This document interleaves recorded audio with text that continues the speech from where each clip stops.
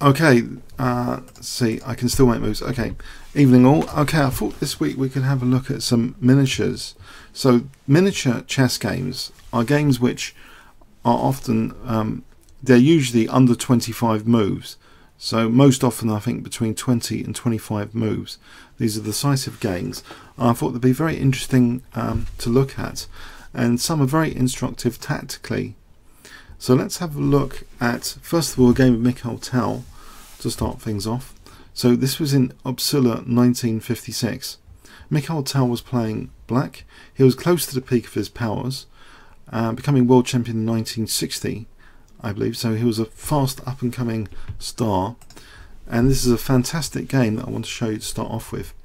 So d4 from Janusz, and then Mikhail Tal plays knight f6. After c4, g6, we see a King's Indian defense emerging. So the King's Indian defense, e4, d6, and now f3 is the Simish variation. Tal castles, bishop e3, and White's usual plan is to play something like queen d2, and then often h-pawn is useful as well as bishop h6. Tal plays e5, after knight ge2, now c6, and it looks as though black is interested in possibly breaking open the centre with d5 at some point. And in fact, after queen b3, although the queen is exerting an influence over the d5 square, there seems to be a virtual Maroczy bind here against black playing d5. Tal actually, he takes first on d4, and after knight takes d4, he does actually still play d5. The thing to note here is White's king is still in the centre, in the danger if it's still in the centre. But this d5 is a very, liberating, powerful, liberating move. But can it be proven to be okay in this particular position? Well, White takes on d5. Tal took back. And now e takes d5. And, okay, where is the compensation? Well, you might think rook e8 could be dangerous, but perhaps White just plays something like king f2, and how would the attack proceed? In fact, Tal finds another move here which is very imaginative indeed, which makes rook e8 actually more effective. If I gave you that as a clue, you want to make rook e8 as effective as possible. So what move would you play here? If I give you 20 seconds, because there's a broadcast delay, I would usually give 10 on YouTube, but I'll give you 20 seconds. So Tal to play, what do you think he played in this position? Any ideas?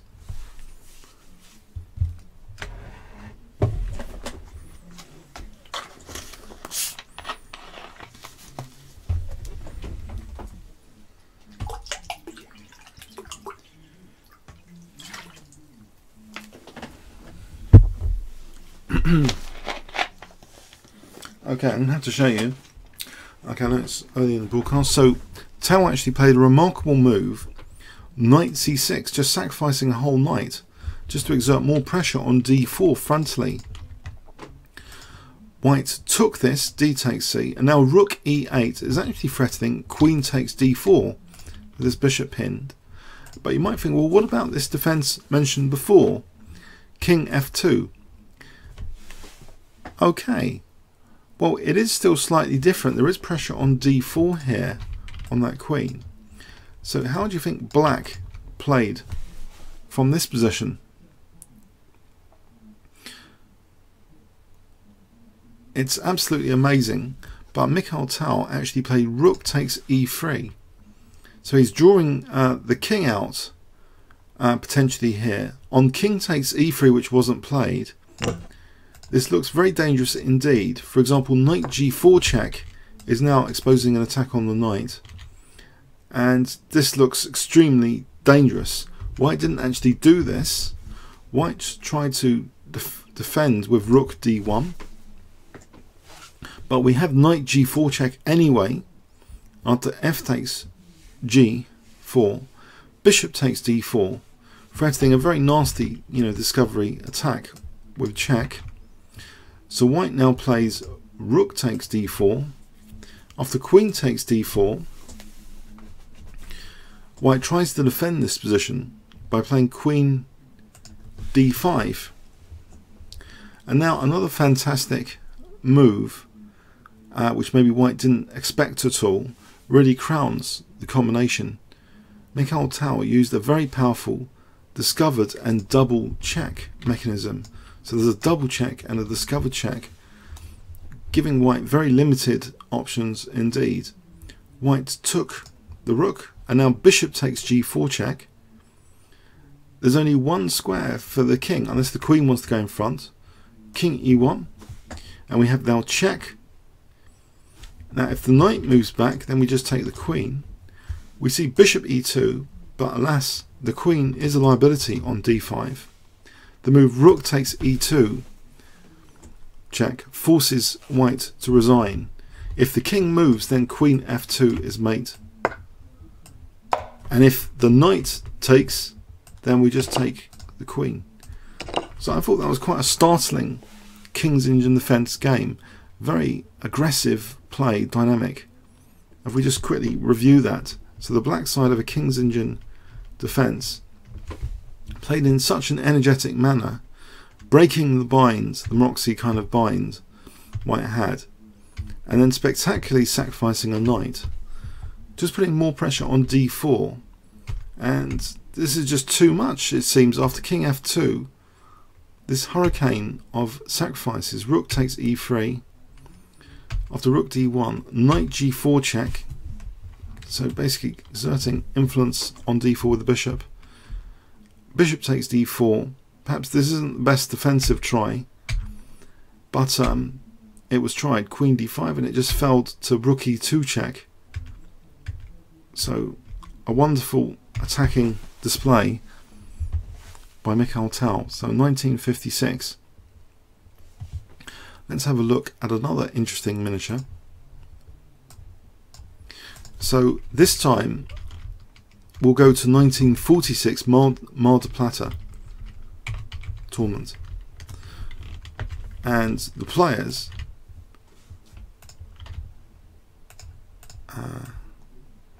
just try and load it in. Okay, the players playing White: Cesar, Juan, Corte against Jacobo, Bolbochan. So 1946, we see e4, e5, knight f3, knight c6. We see bishop c4, bishop c5, and now White tries to construct a center very quickly with the move c3, knight f6, d4. This is a gambit now, because after check, knight c3, White is offering that center pawn. Black takes it here, and White just casually castles. So a very common idea is used here, that after knight takes c3, b takes, bishop takes c3, White can play a very powerful sacrifice, exposing the king still in the center. Bishop a3, stopping the king from castling. Black didn't greedily take on a1. He thought maybe he could play d5 and bishop e6 to shield his king frontally. So d5, White played bishop b5, and now Black took the rook. Bishop takes rook. Okay, so still pretty dangerous. Check, bishop e6, and White didn't waste time now taking on a1. That might give Black, valuable time to maybe castle queenside. Instead, we see queen a4, so threatening very dangerous bishop takes c6, which will be winning the rook. After taking check, queen d7, we'd win the rook. So the rook gets out of the way with rook b8. But now we see knight e5, putting more pressure on c6. Queen c6. White takes on c6. Takes. Queen takes c6. King d8. And now a startling move. Little combination here, very, very powerful, which Black must have overlooked. I wonder if you can spot it. So White to play here. If I give you 20 seconds starting from now, what would you play as White?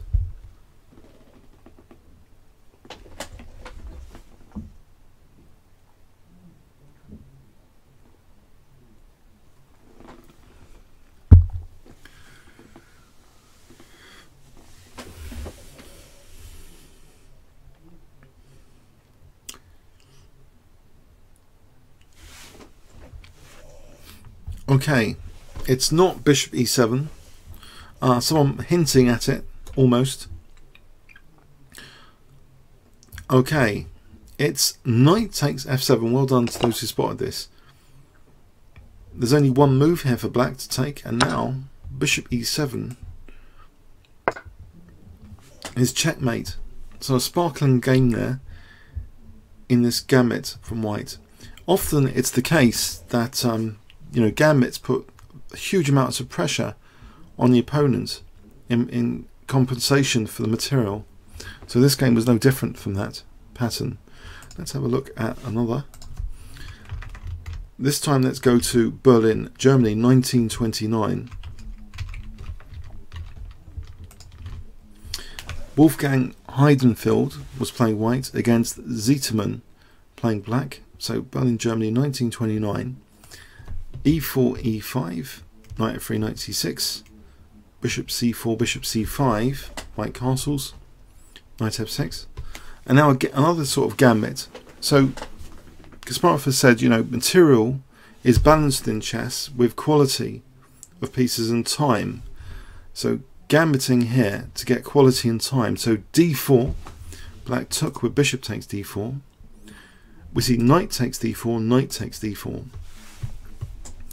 And now we see f4 being played, trying to wrench open this f file. Knight c6.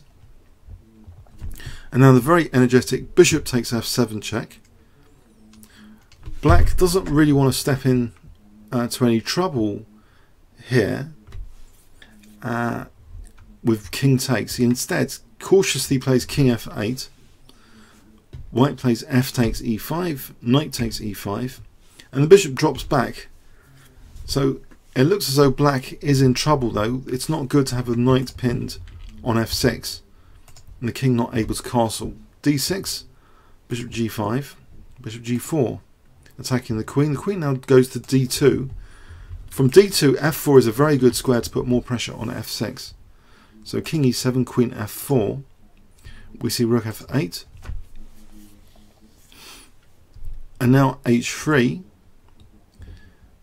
bishop d7, and now knight c3, and it looks as though knight d5 is very powerful.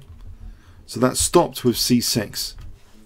Rook ad1, just building up pressure on d6 here is very, very interesting indeed, because now after h6, white plays a very, very surprising continuation, a shocking continuation. Can you spot the first move of this shocking continuation? If I give you 20 seconds starting from now. So white to play here. What would you do?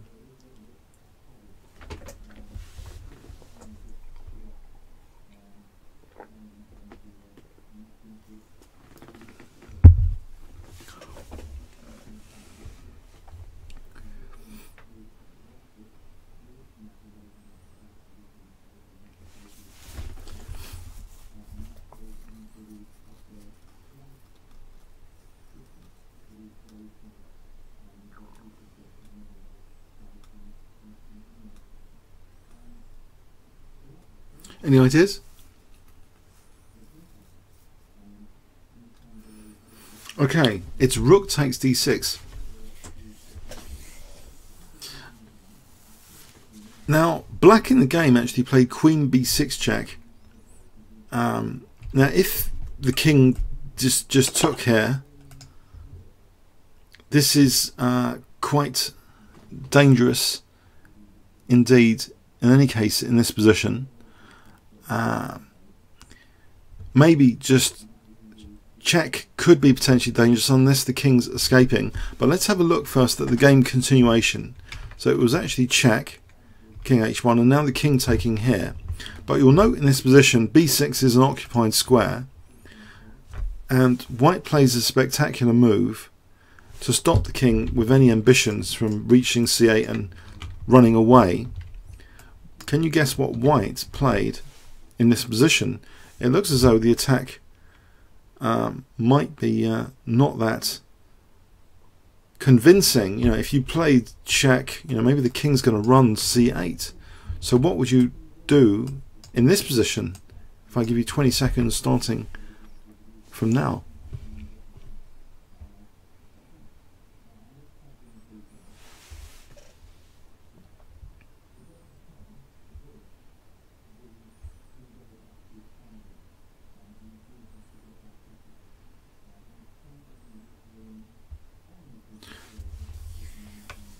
Okay. An amazing idea. Queen takes e5 check is played. After king takes, now we see bishop f4 check. There's very limited moves because this bishop's on this diagonal. So the king goes to d4, and now we see rook d1 check, and it's very, very cruel now after king c5. Bishop d6 check is mate. The king's got no escape. It's been mated. But one wonders, okay, let's just rewind there and just be a bit cynical about this. Queen b6 didn't help the cause. I wonder if this still works on king takes d6. I'd be concerned if this works here on check. If we followed with the key difference, black's got b6, would that make a difference? I think it might.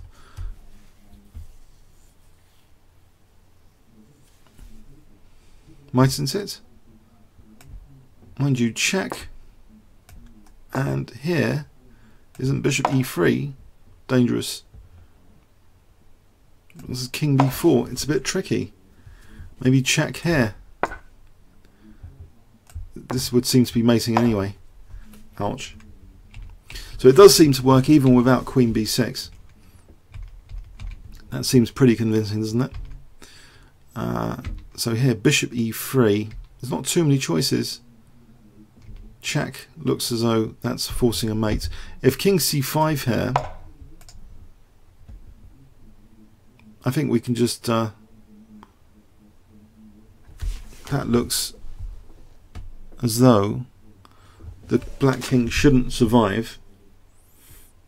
If we try rook takes d7, king b4, is the black king surviving? Rook takes b7? Surely not.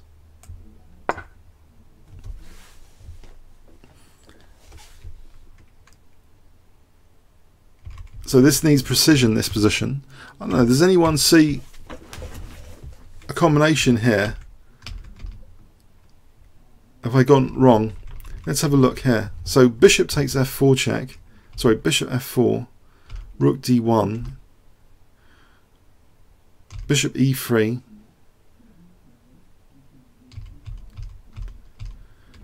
I had that variation, and I had this other variation though.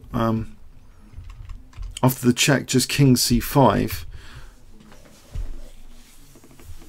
Thank you. Someone on Twitch. Excellent. There's an excellent move here which just ends black very neatly in 2 moves. Can you spot it? So another test here. Okay, I'll just say actually, well done. Rook d5 double check, and that stops the king. The king hasn't got b5 or anything. It's cut off on the 5th rank. So now with king b4, we just end with a3. Well done. So that'll be checkmate there. So pretty amazing little game there. Let's have a look at another one. So Paul Cares, the Crown Prince of Chess, playing C.H. Alexander, a British player, in 1954. So I've got a vast diversity of games here going around time and location. So Paul Cares, e4, e5. After knight f3 we see knight f6, Petrov defense. Knight takes e5, d6, knight f3, knight takes e4, d4, d5, bishop d3. It looks as though black's playing very solidly, maybe trying to draw with black, and it looks all pretty standard stuff so far in the Petrov. c3, knight f6, bishop g5. We've got almost like we've got a symmetrical pawn structure. Queen d7. Black has ambitions though to castle queenside to make things quite interesting. So knight bd2. Now black castle queenside. Queen a4.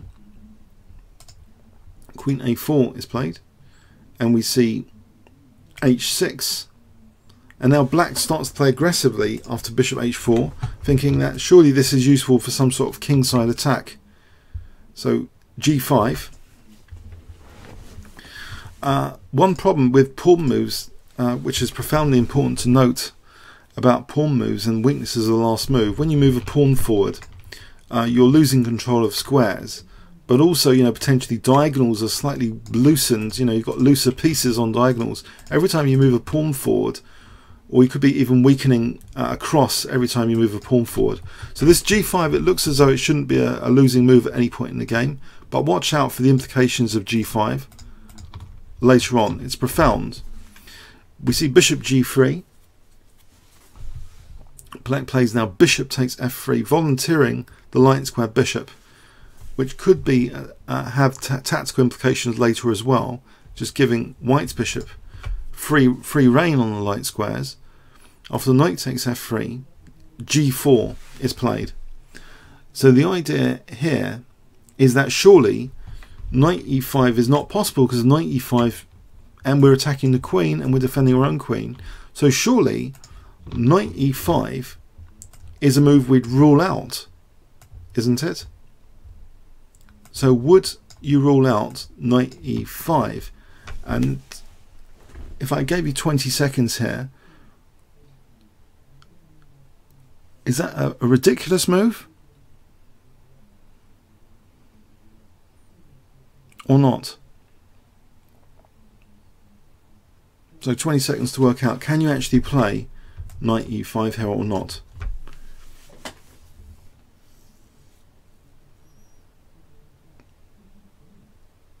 I think actually this is a bit of a hard question. You have to see a fantastic resource to justify this.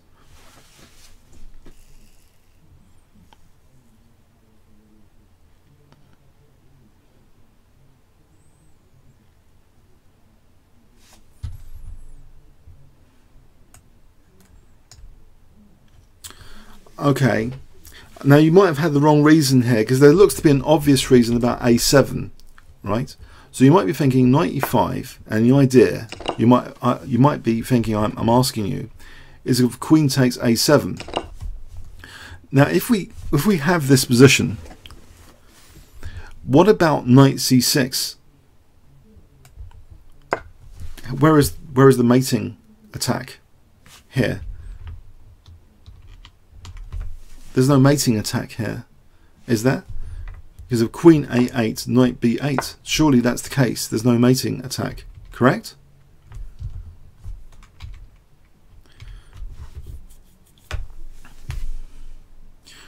But what can white play here, which is absolutely amazing? Totally amazing move here. So you might have thought just because of a7, that's not true. So if we take the knight, we just lose the queen. The queen's attacked here. Okay, just bear with me. Just make sure everyone's there. So it looks as though it's losing a piece. But what can white play in this position, which is utterly amazing? Not rook takes e5. Nope.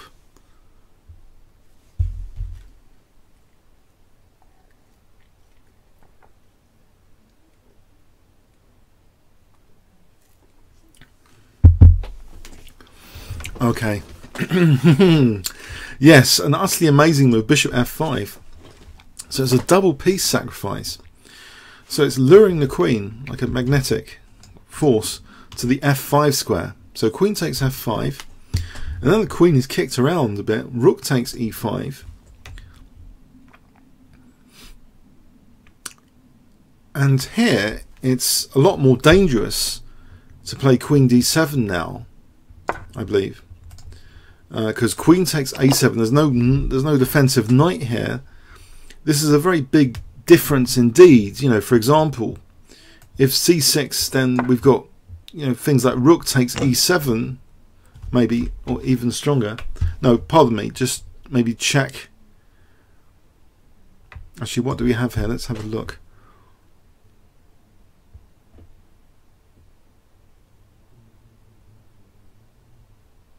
What would we play in this position on c6?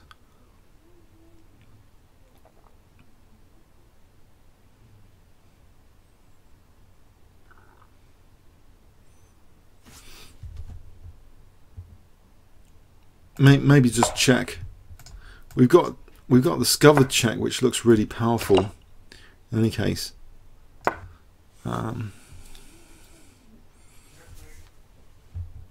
maybe just rook takes d7 is enough here for an advantage, or there could be even stronger.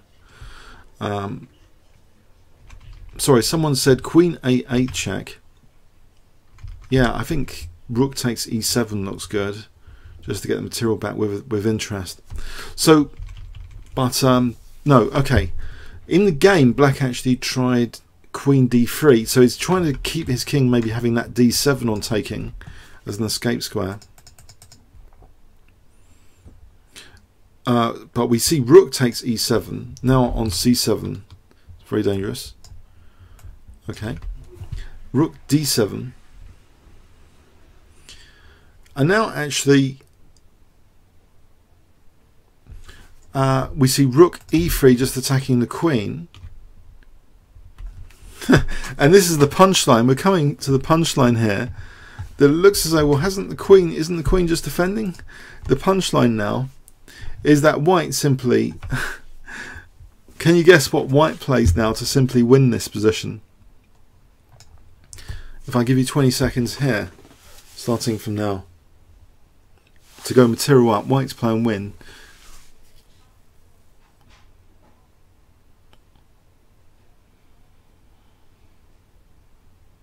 Any ideas?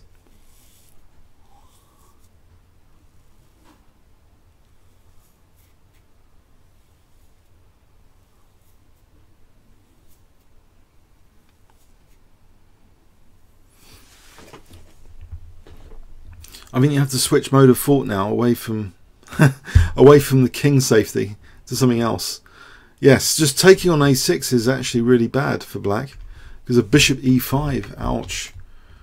Black would have to give up the exchange here with rook d6. Just being the exchange down is horrible. So black actually resigned here. So I thought that was a surprising combination, and actually knight e5, if we go back, seemed quite an amazing concept. It wasn't as simple as one would expect. Knight e5 here, amazing. Then actually bishop f5. So the critical thing, you know, black's king safety is shot to pieces. So we had a quick look at this line. I can't really see too many defensive resources available against queen a8 check. If we did pursue this discovered check line, I think, you know, this position at minimum looks very good for white. He's 2 pawns up here at minimum, and there's probably something stronger there, embarrassing, which is an easier mate. The thing that concerns me about rook e7 though is that the king can wiggle out with d7 here, so one has to be, you know, careful. That's why I'm just going as a minimum example, just winning 2 pawns in that case. But the queen went to d3, so, and here you might think, okay, after rook takes e7, rook d7. Well, the rook's hanging, so there's no time for this because this gives the king d7 square. And if white had played rook takes d7, then knight takes d7, and you know, there's no problems. You know, the knight's now got b8. It's not as problematic. So what was actually played was gaining another key tempo, and not minding even the queen coming back because of this lethal skewer here. So it's quite interesting way of winning there. Let's have a look at another game. So that was Paul Kers, the crown prince of chess, one of the strongest players never to become world champion. Now we're going to have a look at one of the strongest ever British players, who actually in one of the Olympiads actually defeated Mikhail Tal. Mikhail Tal has rarely lost in Olympiads, but anyway, he was one of the top British players of the time. This is in the Hastings tournament of 1957-8, so it's towards the end of 1957 and January 1958. We see Dr. Jonathan Penrose as white playing Max Bloor. So e4, e5, we see d4, he takes c3, so a gambit, knight c6, knight f3, now black plays knight f6, e5, knight g4. C takes d4. It looks very pleasant for white, even though the gambit's been declined. Bishop b5, bishop d7, knight c3, knight e7, and white just castles here. c6, so the bishop drops back. Queen c8, trying to maybe parry this dangerous looking bishop. Rook e1, bishop e6. Now knight g5, so white's interested perhaps in winning that bishop. So g6, so white takes that bishop off, queen takes e6. So again, actually, like the previous game, we've got a bishop which has no opposition on the light squares. So how dangerous is this piece going to be here? Bishop g5 is played, h5. Now queen b3, queen d7, rook e2, bishop g7. So is black simply going to castle? And he might have a good position, you know, if the knight's kicked, it can go to h6. But now queen a3 keeps the black king in the center. You don't want to lose e7 here. So black has got a problem after queen a3. Plays b6, which doesn't look too helpful. Maybe there are better moves than he could have played here rather than b6. I guess the idea would have been maybe to castle queenside with the queen protecting a7. You know, maybe after the bishop moves, protecting this, then castling queenside possibly. But we see now e6 being played, which has a fantastic idea in mind. After f takes e6, there's pressure, which there wasn't now, that rook on the e file. But how can this be exploited? So an absolutely crushing move in this position, which you might not think at all about. What would you play here with white if I gave you 20 seconds starting from now?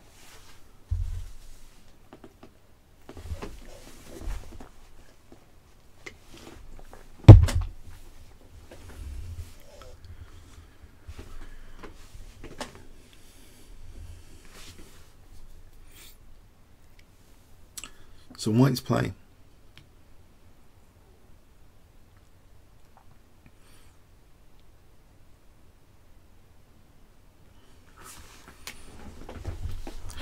And sorry, just for the record, if we just abstract, we got two examples with a similar feature. We got an unopposed bishop in that Cares game from just earlier. And remember the magnetic effect of that bishop in relation to the opponent's queen? That's a slight clue for this combination here as well. Fantastically, we have a similar theme, and that's purely accidental. I was selecting some miniatures. But this bishop does have a magnetic effect on the queen as part of this combination. So white to play. None of you are getting anywhere near it at the moment. What white played in this position is perhaps a bit too spectacular to be believed. But I've given you a clue. There's an unopposed bishop. So you can think combinationally in the extreme now. An unopposed bishop on the light squares. And you've also got the queen on the light square as well. On d7.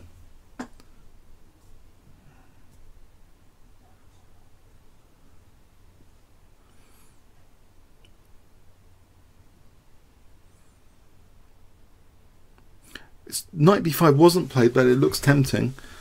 It's on the right sort of track.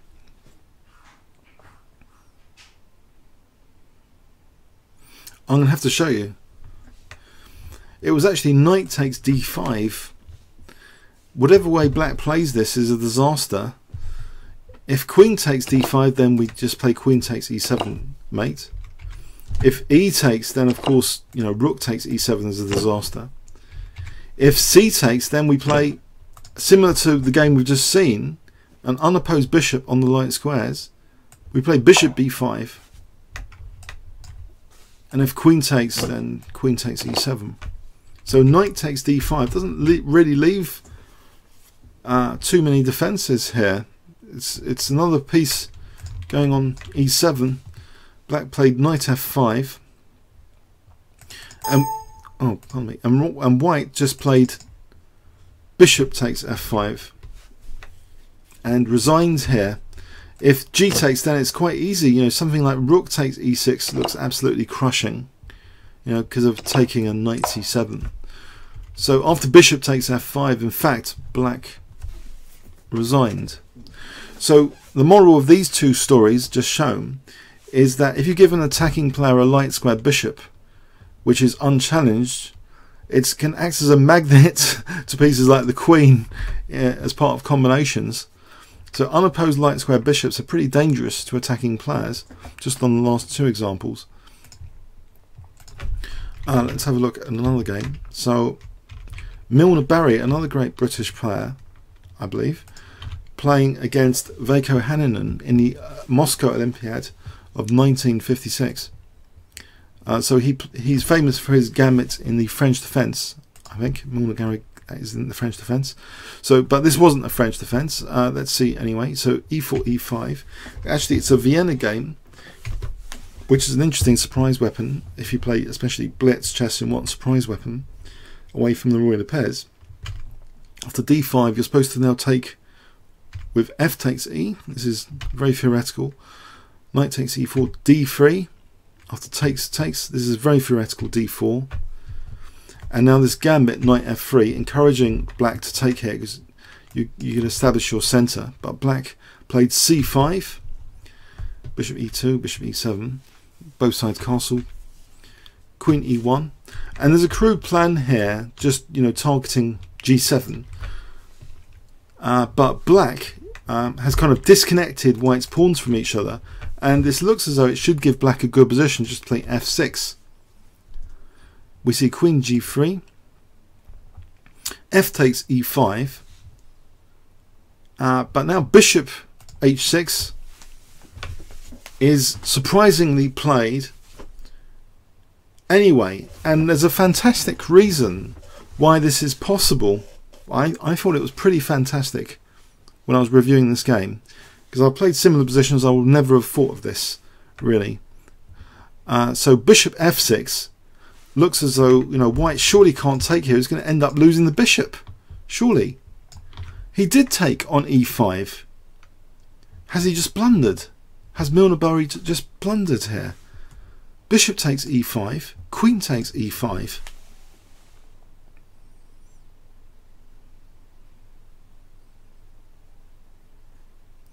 There's a huge problem in this position.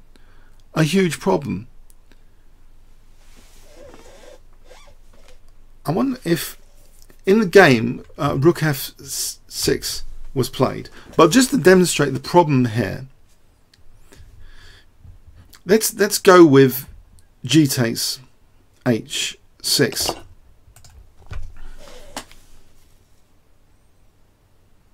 What would you play here with white? If I gave you 20 seconds here, white's play. Is this piece sacrifice justified in this position?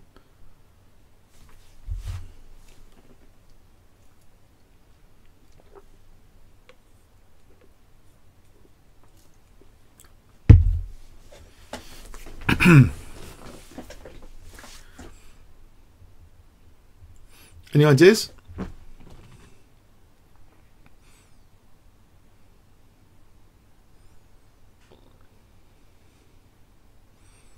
White's play here.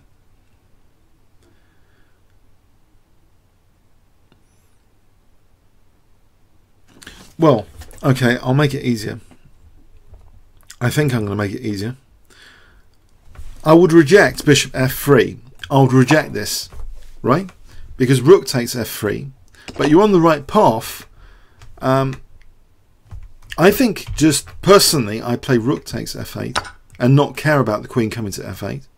You play rook f1, and why wouldn't you need to care? Well, one reason, queen g7, queen e8 is mating.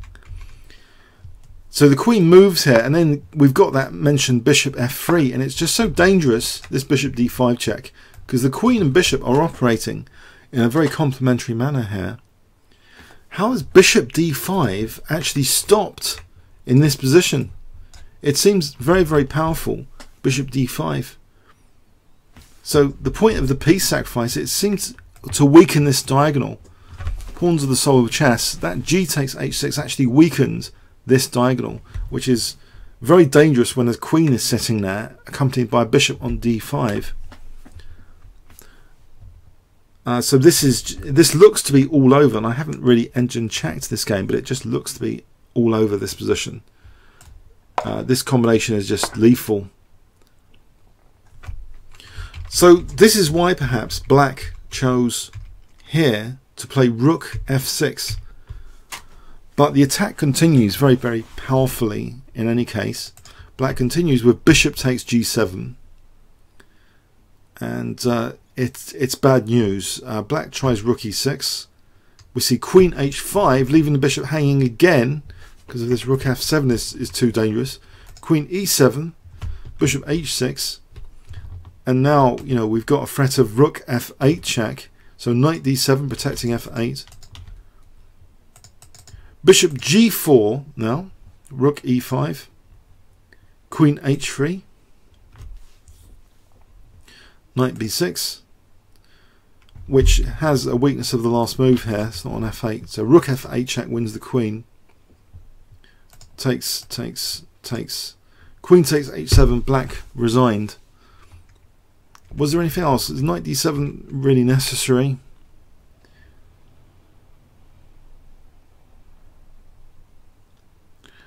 It looks as though white has a strong position.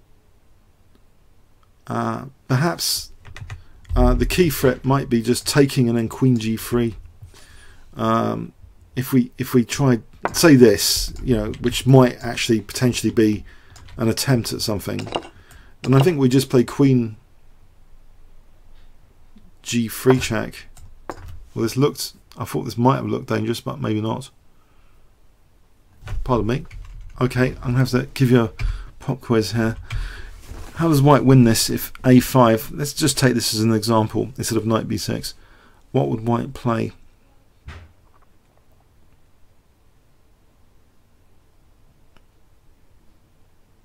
If I give you 20 seconds here, I'll try and work it out as well. So white's play and win here.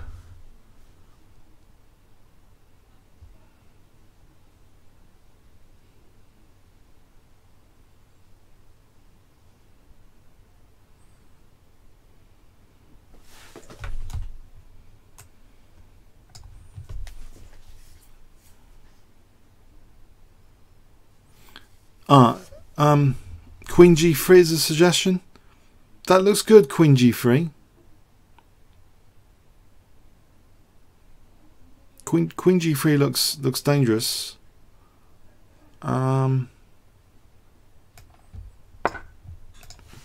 suggest that what black's actually doing now. Is there any other ideas? Queen g3. Okay, so king h8. Let's go with king h8. And what's the knockout blow here?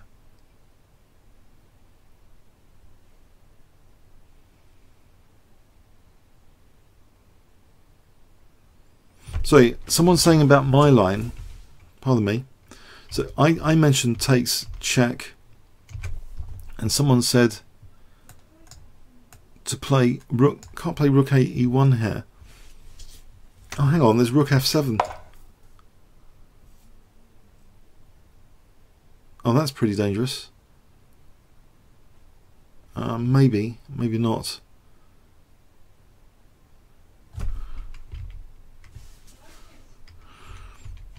Bishop takes d7 first. Queen g3. King h8. What's the suggestion?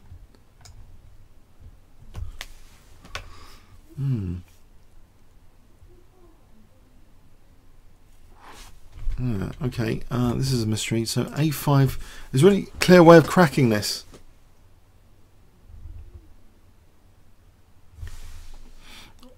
Or should we leave it, just assume that this is bishop e6. Nope. Try and look at forcing moves. Bishop f4.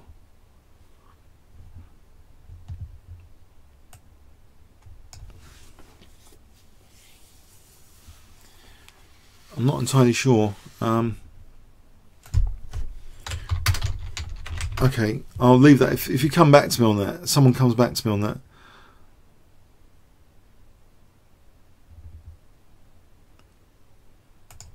Right, should we go on to another game? Or yeah. Okay, Paul Kaz against Robert Wade in 1954. So this is an interesting French defence game. Paul Kaz, 1954 London tournament, e4, e6, and we see d4, d5, knight c3, knight f6, bishop g5, bishop e7, and white is now playing the Alekhine-Chattard gambit with h4. So this is an interesting gambit, just offering a pawn here, getting this h-file. So queen takes g5, knight h3, a dangerous weapon of choice. I've played this myself in some over-the-board games with good success, actually. Queen e7, knight f4. Black tries a6 here. Now we see queen g4, king f8, queen f3 actually threatens now knight g6 check, because we've got this pin on f7 and h7. So king g8, bishop d3 is played, and now c5. And now a very neat idea indeed. This would be a difficult combination to kind of fathom. Yeah, it's actually bishop takes h7 check, rook takes, king takes, drawing the king out at the cost of an entire rook. And white just castles queenside now, so he's getting ready for the other rook to come in. We've got some congestion over here to exploit. Black tries f5, maybe hoping for some sort of defense with knight f8 if h7 is the problem. So off the check, king g8, but white is not going for queen h5. You know, maybe knight f8, possibly, but there's an absolutely crushing move here instead. So white sacrificed the rook. Can you spot the winning move, the final winning move here? If I give you 20 seconds starting from now.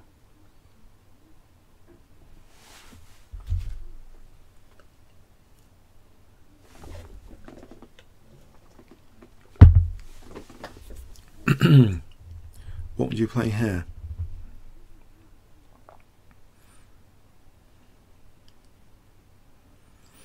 Okay, this is kind of easier to calculate than the previous. Yeah, rook h8 check was the final winning move. So the point is that if, you know, king f7, then we are mating with queen h5, and if takes, we just win the queen, and that's enough. In fact, even the bishop might be in a little bit of trouble actually as well. We're winning the bishop after as well. It's with check.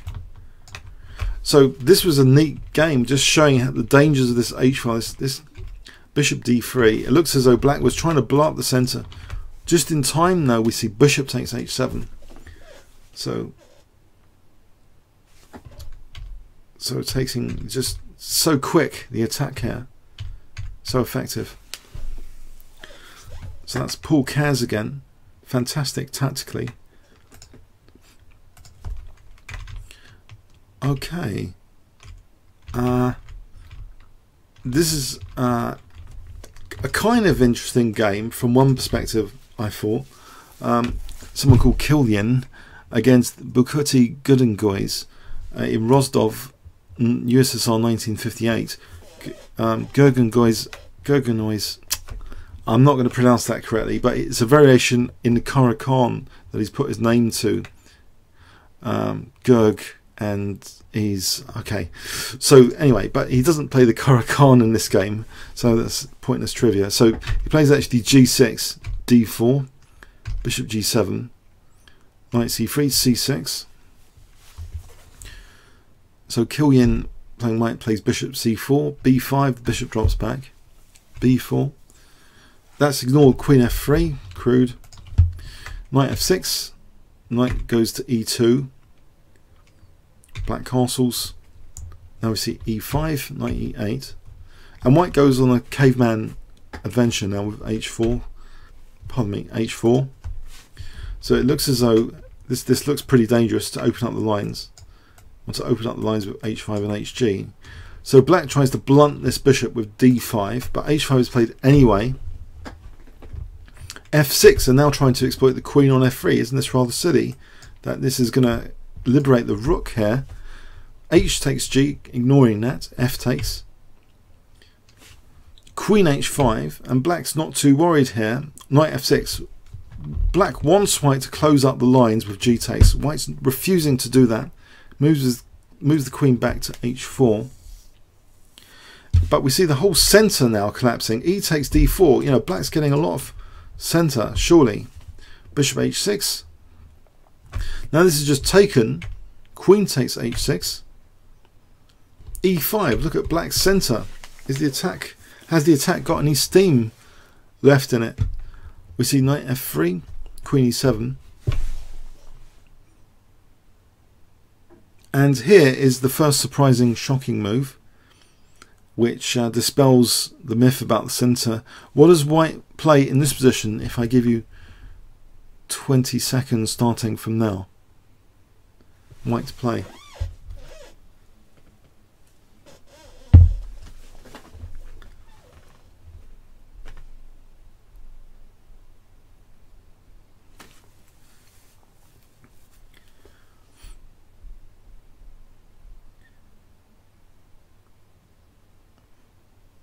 Any ideas?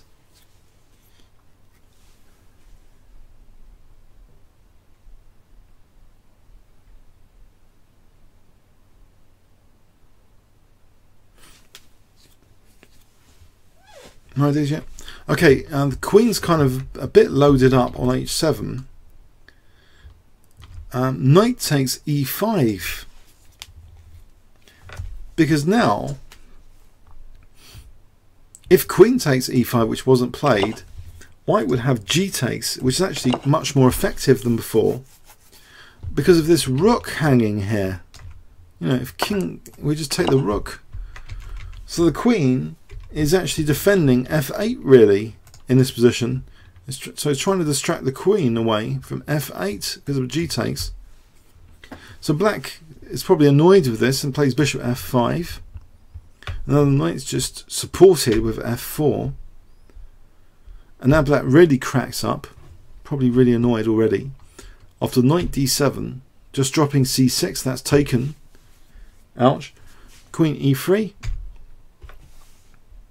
And now another horrible thing happens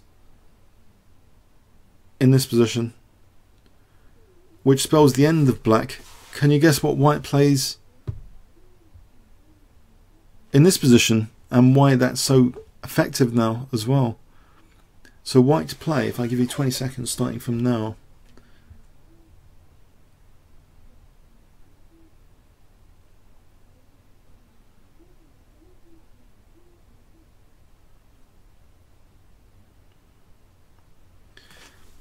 Yeah, it's interesting that, you know, certain moves weren't so effective, but in the right circumstances they are.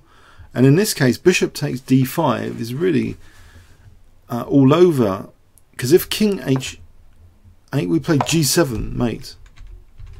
If knight takes d5, we just, you know, play queen takes h7.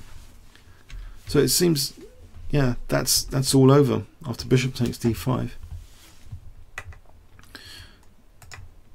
Okay, so let's have a look at another sweet little game. So,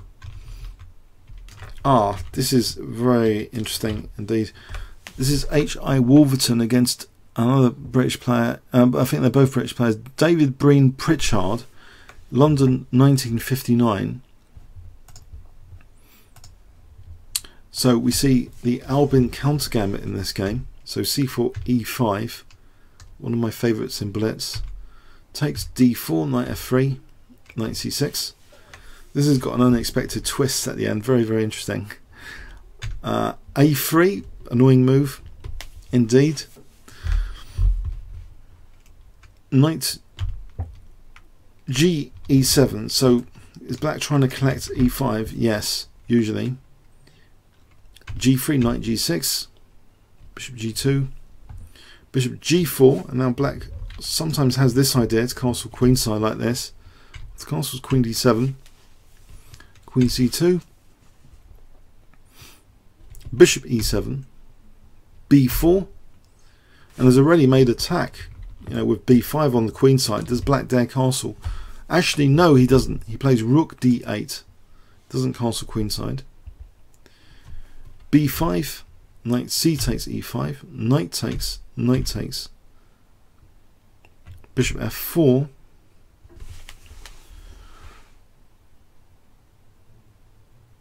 and actually a rather remarkable concept here, seemingly playing with fire. I'm not entirely sure how sound this game is. It's just a remarkable game, that's for sure, because the king's still in the centre, and you shouldn't really be doing active operations with your king still in the centre. Nevertheless, D3 is played. White took this, so he's slightly weakened F3. Knight takes D3, but the king's still in the centre. Isn't this a snag? Surely you don't do this stuff with your king in the centre, because you're going to get really badly punished. And in fact, bishop takes B7 now threatens. Well, threatens down bishop C6, surely, skewing the queen. So surely black has to castle. No? Does black have to castle?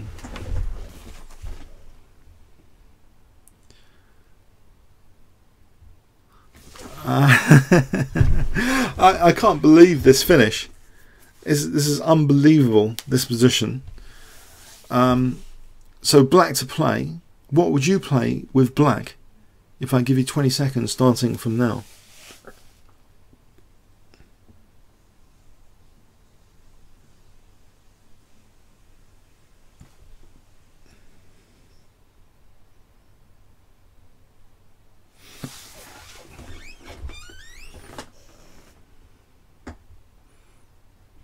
Any ideas?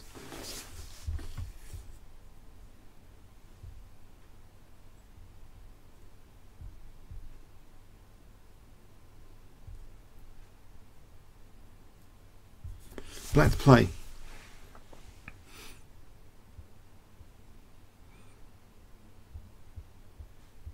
What would you play then? Anyone? Okay, the follow-up is amazing. It's absolutely amazing. I don't know, actually, I haven't engine checked this game. It's just the aesthetics, though, appeal to me. So black plays knight takes F4, inviting a seemingly dangerous skewer. So bishop C6. Now black plays knight E2 check. So we see king G2. And where is the checkmate? Where is the checkmate?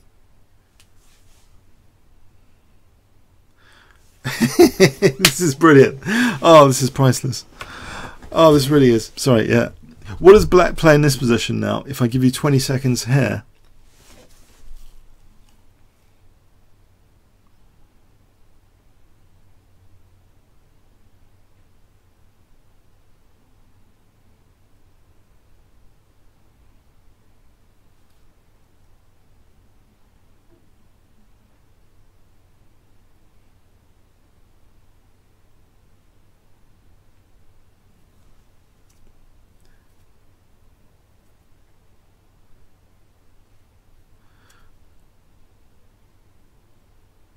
I think someone's on the right track, actually.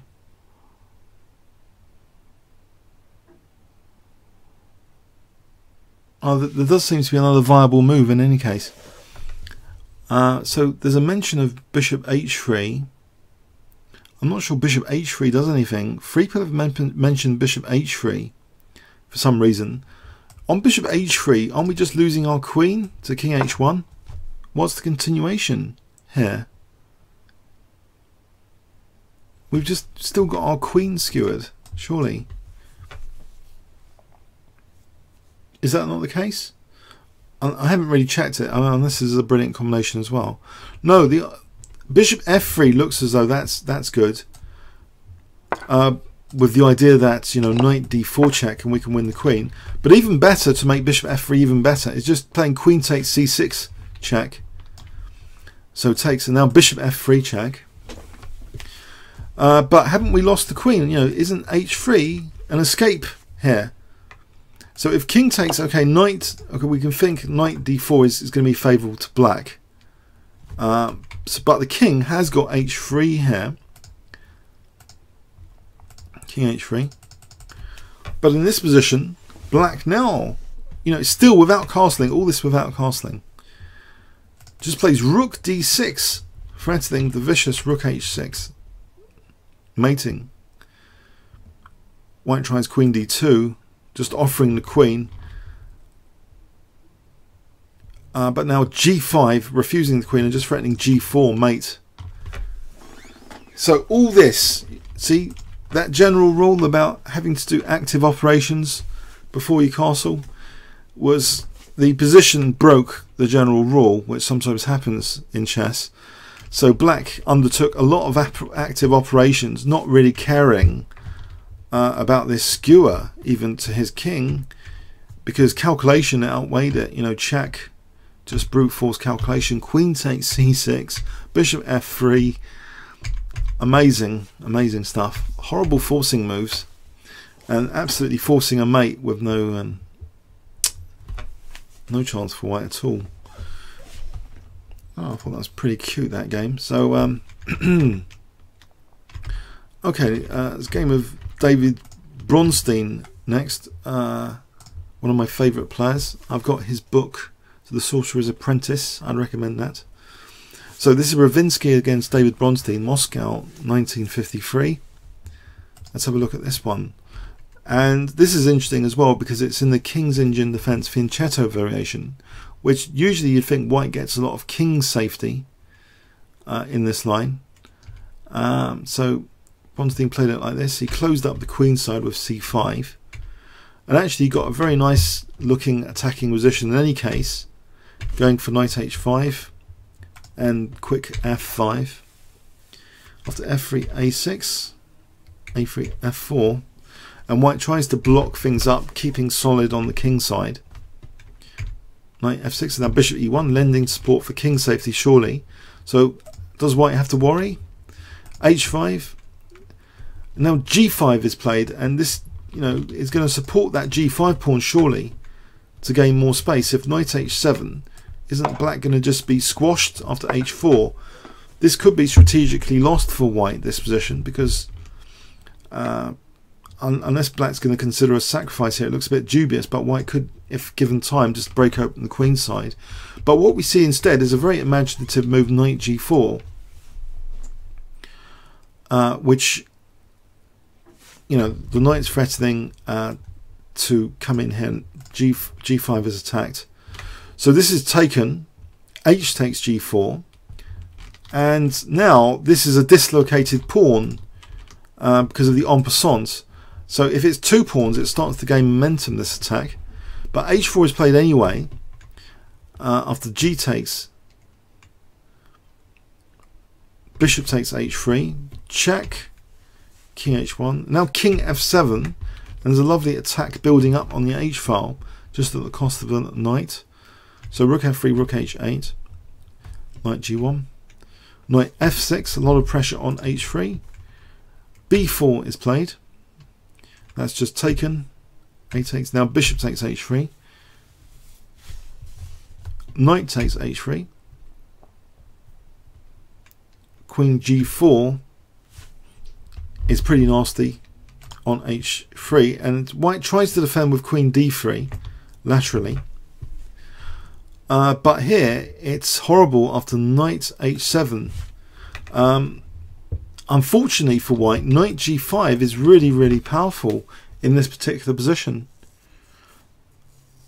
White actually resigns here in light of knight g5.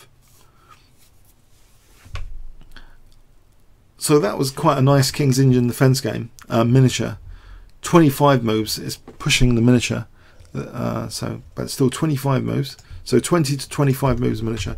Let's have a look at one last game from Mikhail Botvinnik, this time against a very famous French defence player, Ullman. one of the greatest exponents of the French defence, as our last game.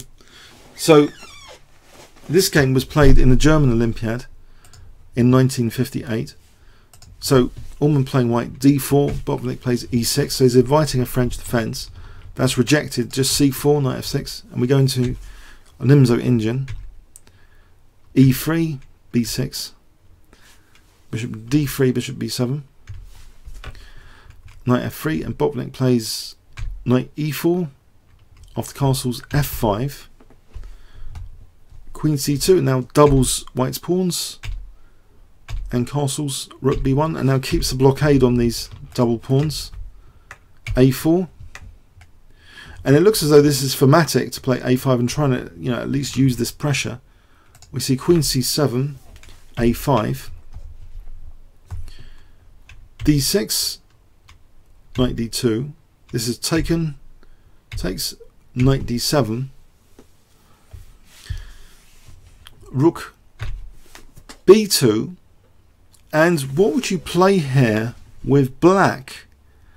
An interesting move actually to consider if you're ever on the black side of this in the Nimzo Indian in this sort of position.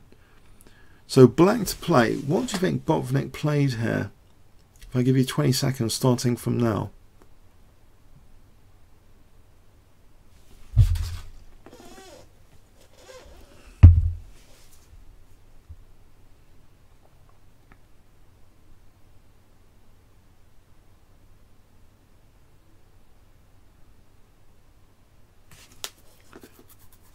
It's a critical juncture.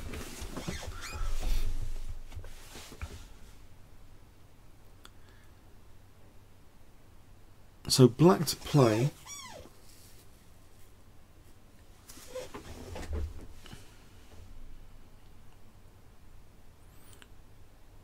I'm not entirely sure. This is a bit of a trick question because it looks as though am I asking you to attack the king like this? Well, actually, that sometimes is thematic, but actually b takes a5 is played in this particular position, giving the knight that b6 square. And this is really quite dangerous for white. We see rook a1, knight b6. So on the c4 square, rook takes a5, which does seem to be justified tactically to play this. Or is it? Is it some sort of... I mean, because knight takes c4, all we do is just take that knight and then take on b7. So that would leave white winning. So rook takes a5. Isn't this dangerous for a7 now? We see bishop e4. So it's all about c4 all of a sudden. Getting rid of the defense on c4. This is taken. F takes. And now we're really threatening knight takes c4. So we see queen b3 defending c4. And white now is falling victim to knight takes c4 anyway. But he treats this as an exchange sacrifice. Queen takes c4, queen takes a5. Because he thinks he's going to get a few pawns here. Queen takes e6 check, king h8. And now throws in, because black's actually threatening queen a1, he throws in rook a2. We see queen c7, and he was looking forward to winning this pawn. Is this the tail end of the combination? He's going to win this pawn, and it should be enough for the exchange. So he plays queen takes e4, but guess what black plays, which is the final move of the game? Black to play. Can I give you 20 seconds, the last 20 seconds of the evening? Mikhail Botvinnik plays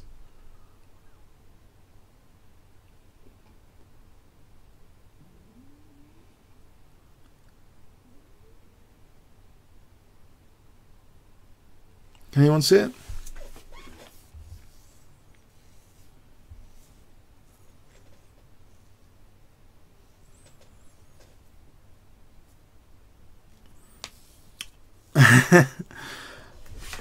Okay, queen f7 actually just hits A2, coincidentally, and F2. And white has to resign. That's bad news. If we just go for a back row mate, if this sort of thing happens, just a back row mate would finish the game here. Okay, and on that note, I hope you enjoyed this weird and wonderful selection of miniatures and got something out of them a little bit. It'll be on YouTube at youtube.com Kingscrusher if you want to check out the video again. And there's that position, Milner Berry, which is quite tricky to work out, it seems anyway. Probably something simple if you want to leave a note on that video on YouTube. Okay, thanks very much. Have a good week. See you next week. Thanks very much.